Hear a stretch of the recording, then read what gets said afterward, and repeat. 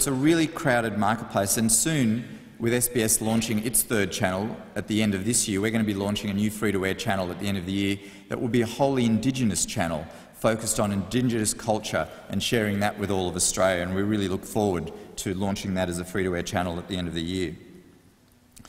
But with all this, how do we really cut through now into the future?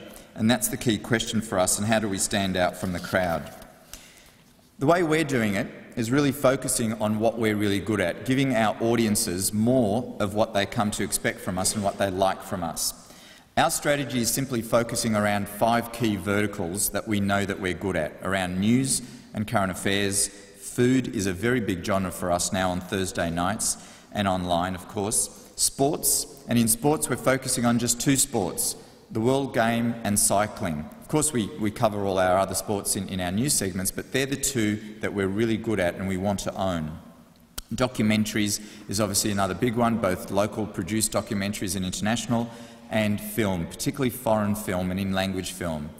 They're our key 5 verticals.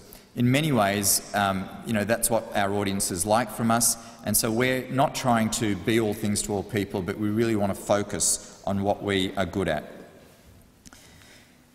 One of the other things with our audiences is that they're very passionate, engaged, and what we have built recently is an audience exchange, an online research tool that we use, where we've got about 5,000 of our audiences that we can tap into and get instant results and survey them about all sorts of things, even overnight results. When we put things on TV, we can actually say, how did you enjoy that, what was good, what was bad, and we really learn from that enormously. So one of the things that we're doing a lot in marketing at SBS is constantly talking to our audiences so that we can evolve our services. I mentioned earlier that sports, focusing on what we're famous for, whether it be news, current affairs, food, etc. And the world game is one of our key sports, soccer in Australia.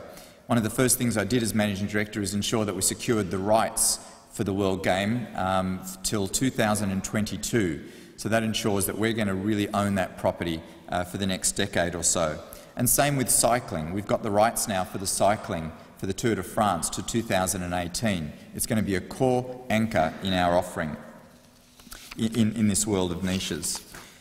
Some of our documentaries, we're really focused on ensuring that our documentaries tell good Australian stories, and one that we did very recently was Once Upon a Time in Cabramatta. Some of you hopefully would have seen that, where we really delved into a Sydney suburb, a western suburb in Sydney that was really plagued with drugs, murders. It was a horrible place for many, many years. It had Australia's first and only political assassination. And over the last 10 years, they've really evolved the suburb